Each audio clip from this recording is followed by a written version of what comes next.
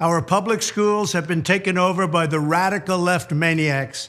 Here is my plan to save American education, restore power to American parents.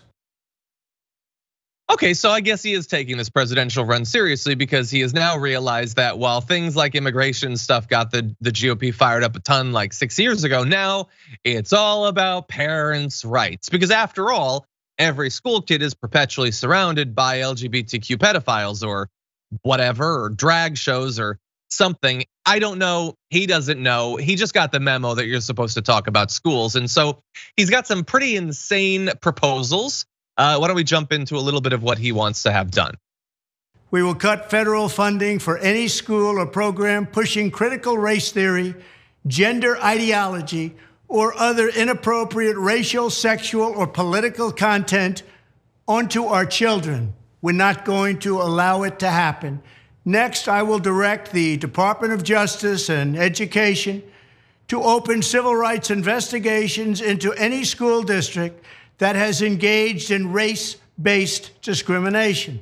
That includes discrimination against Asian Americans. I mean, like literally, Trump is worried about discrimination against Asian. He did the Coco Chow tweet like in the last 24 hours. Yes, he did. Yes. Again, and by the way, this ain't about discrimination against Asians, and it sure ain't discrimination in the form it most often comes in America. The discrimination that will be investigated is, did you say white privilege? You be gone, banished from the country. That's what this is all utter nonsense. So if you teach CRT in second grade, which is the thing that happens, or gender ideology, which is like be gay or be bi, I don't know. Like if you do any of those things, then he wants to cut your funding. This is all just 2023 era culture war nonsense. But it shows that Trump is going to make a significant play in this area against Ron DeSantis, who is of course the king of this sort of hatred and xenophobia.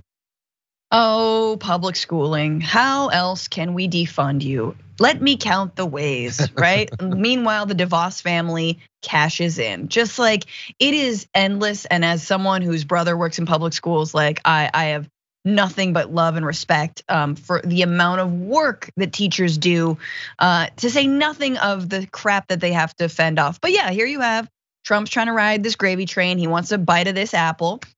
And yay, let's keep going. Well, we'll just outlaw the word white. You can't say white anymore. That's coming because you can't just point out that someone is white. That in and of itself is racist, according to them. I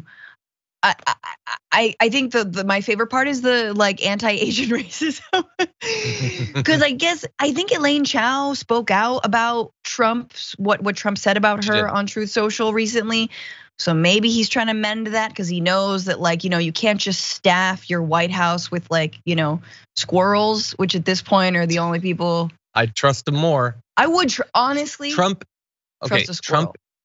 is the China virus guy.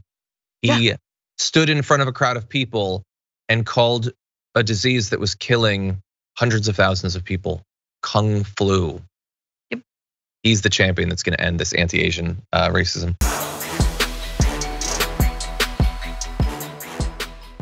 For more political news, breakdowns, interviews, stories of activism, and me trying my hardest to care about the occasional big celebrity news story, subscribe to our YouTube channel at youtube.com/thedamagereport.